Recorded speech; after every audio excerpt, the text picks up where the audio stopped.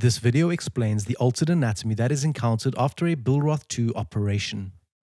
In a Billroth II resection, the lower part of the stomach is ablated and a second resection line is made in the area of the upper duodenum.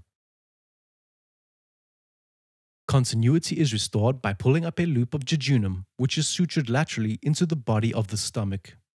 This preserves access to the duodenum, and the major duodenal papilla located there can be reached endoscopically. The difficulty during ERCP is finding the luminal opening of the afferent loop and intubating it in order to reach the major papilla from the retrograde direction.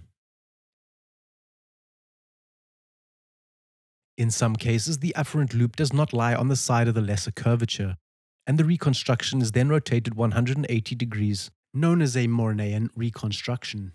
At endoscopy, the loop lying on the side of the greater curvature then has to be intubated.